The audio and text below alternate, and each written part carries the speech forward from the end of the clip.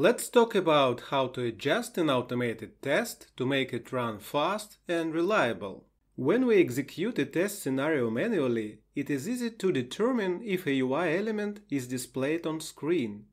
We can wait for an element to appear as long as needed.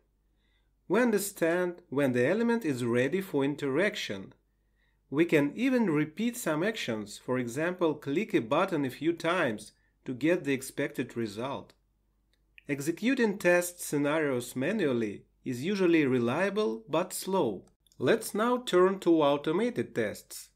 You may notice that just after recording, an automated test execution may fail. There are a few reasons for this related to application responsiveness and default test execution settings.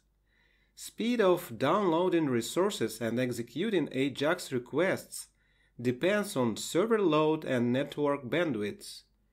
A test may not wait long enough for a specific element to appear on screen. When a page is loaded, it may take time for client-side JavaScript code to initialize all the elements. A test may be too fast and interact with an element when it is not ready.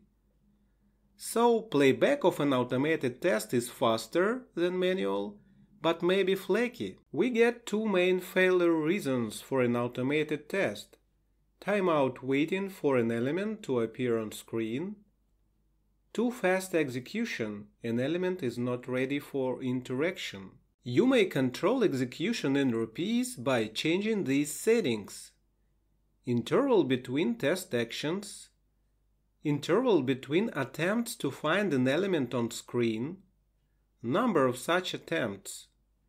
Presented numbers are default ones for web tests. What do these numbers mean? If an element the test expects is not found on the page in 9 seconds, test execution is interrupted. If an element is present on the page but is not ready for interaction in 1 second after previous test step, current test step may not have desired effect. For example, click on an element may not work. You may change default values, but there may be undesired effects.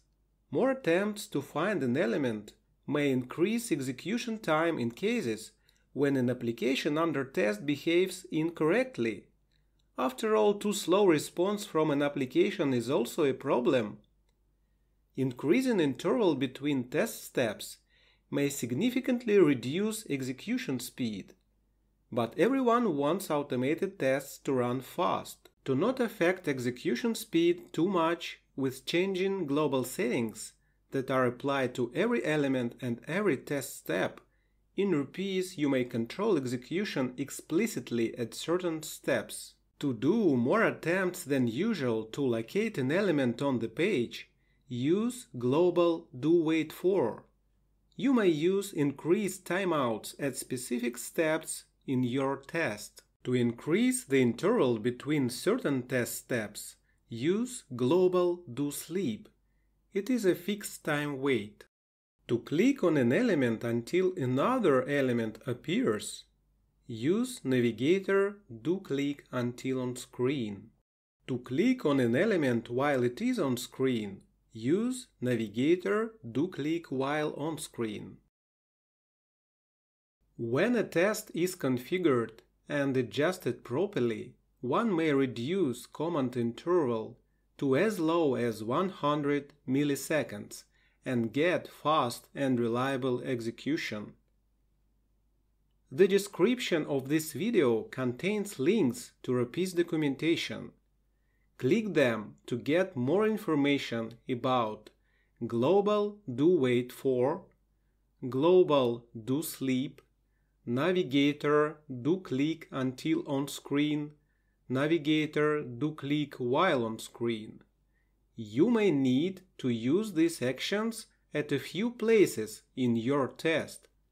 It will allow you to increase test execution speed and will make test execution stable. Now you know how to make Rapise tests fast and reliable.